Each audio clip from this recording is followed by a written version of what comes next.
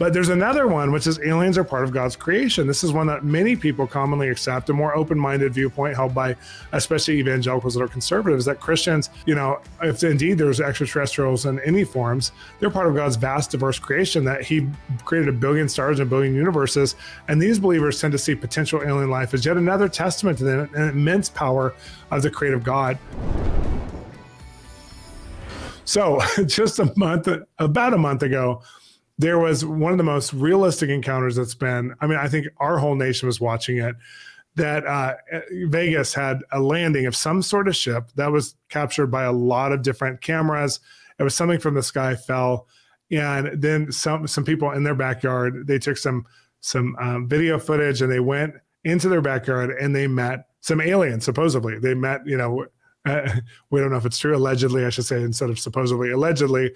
And at first it was cried out that it could be a hoax. Some of the news channels covered it, then they didn't cover it. But then the police went back and they said they did some investigation research and it wasn't a hoax.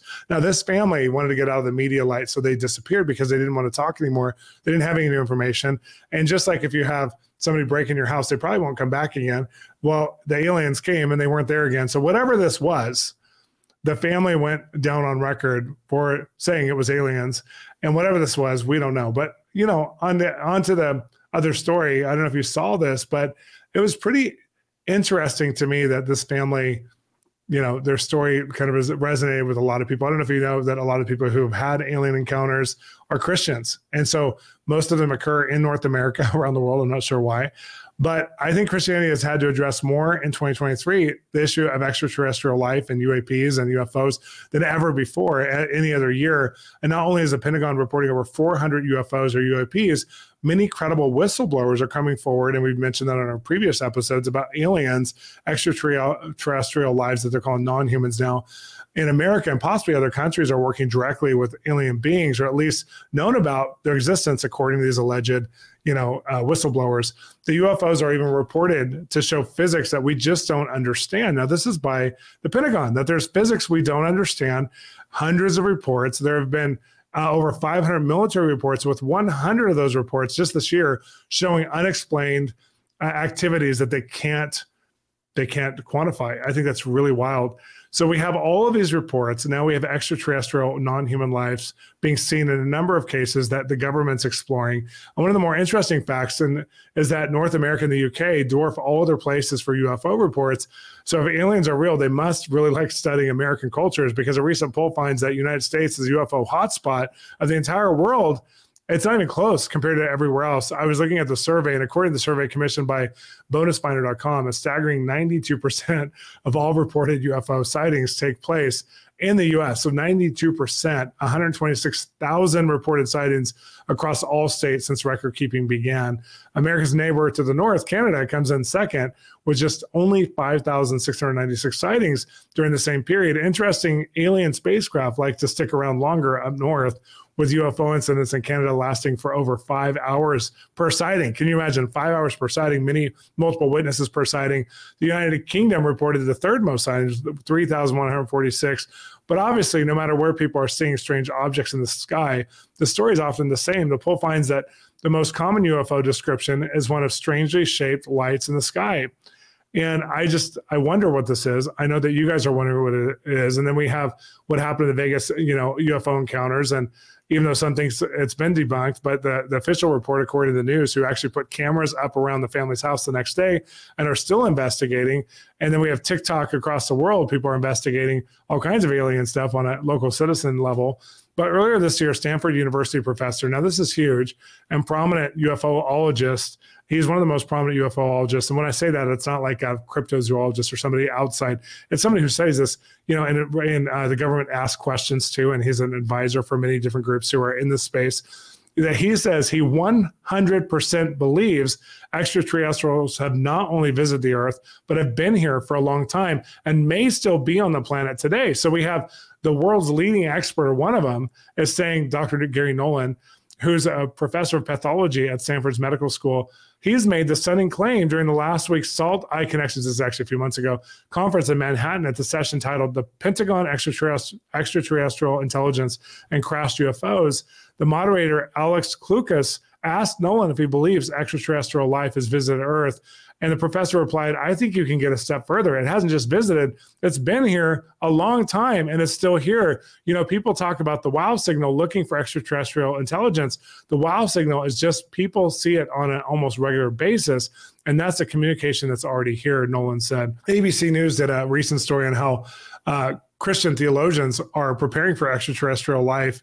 It was super interesting to me when I read it, because basically there's a lot of theologians around the Christian and Catholic world that are actually preparing, you know, this is truth. And we got to like look at how to prepare for the theology behind extraterrestrial life. And that most theologians agree that if there is extraterrestrial life, it doesn't debunk the Bible. It actually, the Bible and people's faith will be more needed to understand it. And even the collective hacker group just last week, Anonymous, has released a report that NASA is about to announce alien life that has been visiting already.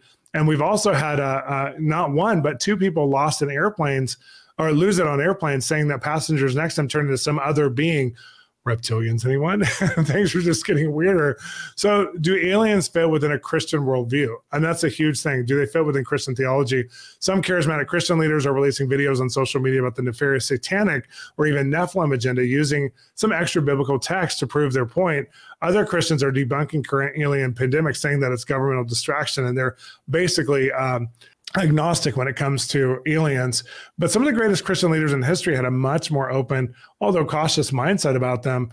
And I think that's interesting that you have people all hundreds of years ago who were theologians, and even people 100 years ago, or even C.S. Lewis, who had a much more, like, I guess, Christian, bigger worldview or universal view that God is big enough to have, you know, and our theology is big enough to actually have aliens involved with it, if we need it to be involved with it.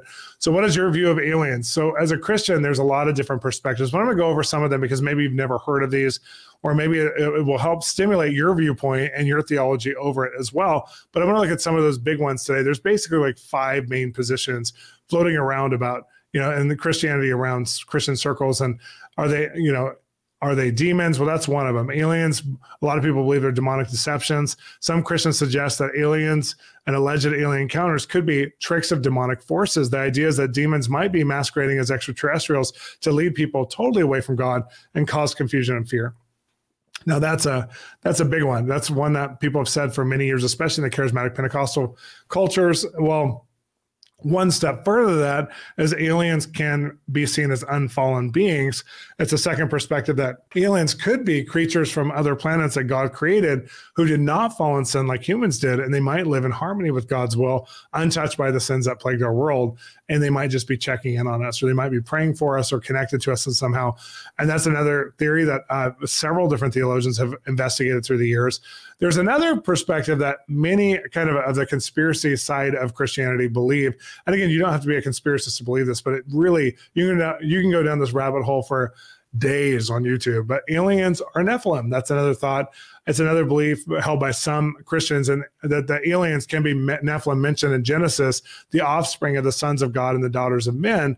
And lots of Christians think that, you know, they might not be extraterrestrials, but rather a kind of spiritual being. Maybe that when this offspring died, that they actually became like a kind of a still living spiritual being until the end of the age, when God judges everything, and they're still at work today, because though their human bodies died, they're still out there doing something, that they still have an agenda, that they didn't go to hell, they didn't go to heaven, they're kind of lost in a purgatory. Some people even go into the fact that there was giants, that the Nephilim offspring were giants, and that these giants, when they died, became spiritual beings that are not judged, but are waiting until the eternal judgment.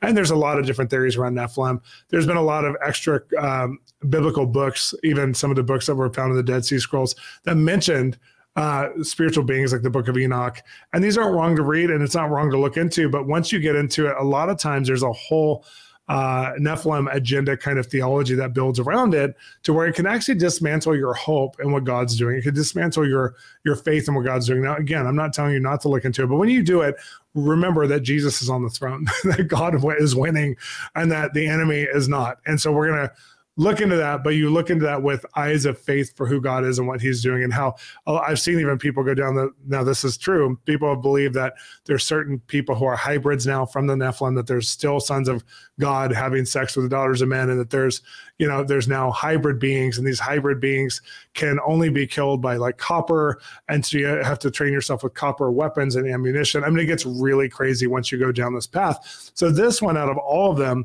is the leading where people who lend to a more of a conspiracy mindset go down this path. So you just got to be careful with this one.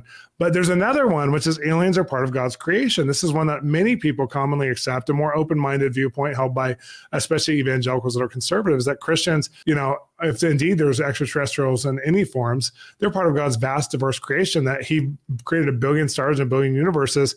And these believers tend to see potential alien life as yet another testament to the immense power of the creative God.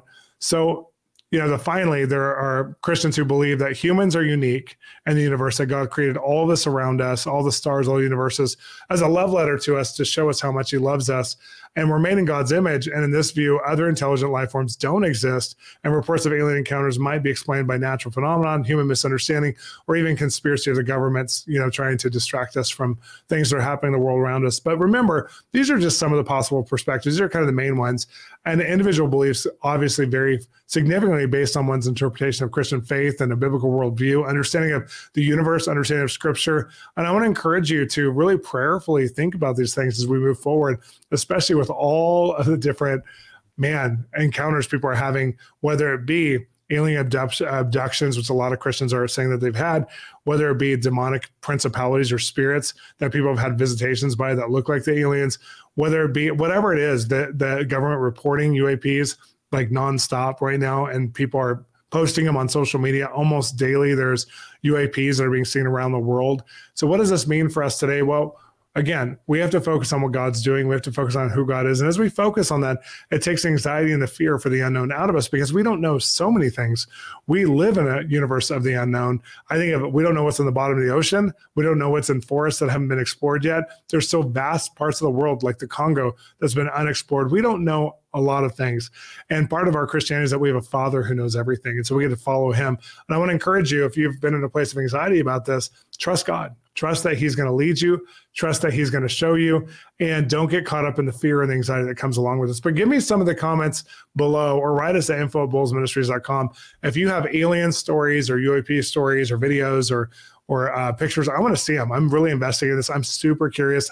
I haven't landed where I believe yet. I've studied out all of these different viewpoints, and I'm really prayerfully thinking about this and reading all the scriptures of creation and all the scriptures where and some of these extra biblical books are not wrong to read, and they don't confuse you as a Christian when the Bible is your sword. The Bible is your main handbook. It's not wrong to read extra, biblical books. I mean, all teaching books of modern times are extra biblical. They're not Bible canon. So it's okay to read other books, but not okay to highlight those books above the Word of God. And that's what's really important.